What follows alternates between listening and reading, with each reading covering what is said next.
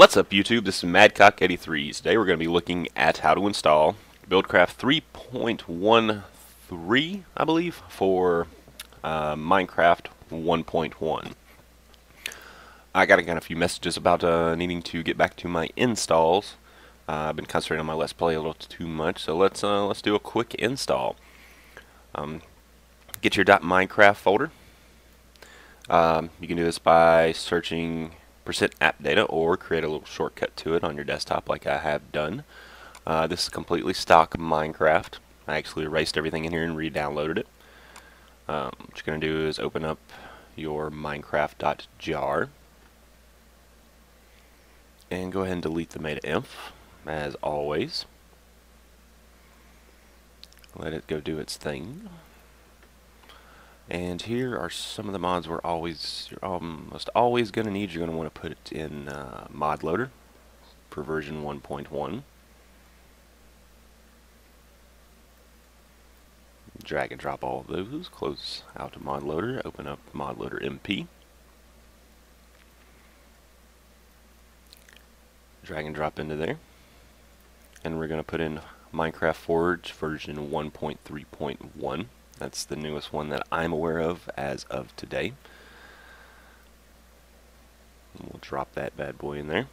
And what we're going to want to do is start up Minecraft. For those who don't know, this is a program to allocate more memory to Minecraft.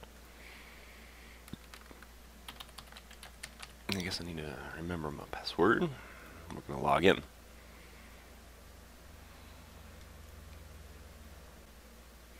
And once we're here, we've created the necessary files we're going to need for...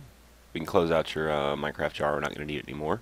If we go back to Minecraft, now we have a config folder and a mods folder. Inside the mods folder, we're going to get our stuff for Buildcraft, and there are 6 different AdFly downloads, so it's going to take you a minute to get to it, but this is the newest version.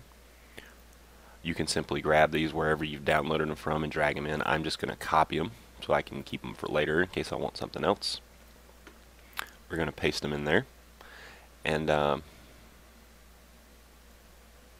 that's it. That's all you need. I'm going to add one more thing, which I forgot to do before.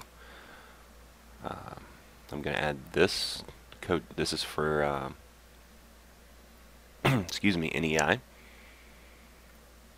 You put that in your mods folder, and where did I put the other one? This is simply you don't need this. This is not required to use Buildcraft or play with Buildcraft. It's just so it's just a way to check and see if you got it installed correctly. Not enough items is pretty much the same as too many items, but with a lot more features. I highly recommend it. And we'll jump over to Minecraft and see what we get. Alright, boys and girls, if we made it to the Minecraft screen, we've done everything right. And congratulations on getting here. What I've done is made a test world, a super flat test world, just to make sure if we can get into Minecraft, we're good. If we can place items, we're good. Here is not enough items. And here is our Buildcraft items. Our mining well, all our pumps. And the good thing about not enough items, I'm not sure if any too many items still does this. In version 1.0, it would only show you the redstone engine, and it wouldn't show you this damage value for the stone and the combustion engine, so you'd only get the one and have to craft the rest, but not enough items will show you all this stuff. So we got the new additions to it, our blueprint library, our lasers, assembly tables, our path markers, those are new. We should have some more new items down here. This also brings up your spawn eggs. There's our gates for our pipes. And there's the pipes themselves, the blueprints, and all that good stuff. So this right here is all installed. This is an install for Minecraft 1.1 for Buildcraft 3.13. I appreciate you watching. Have a good day.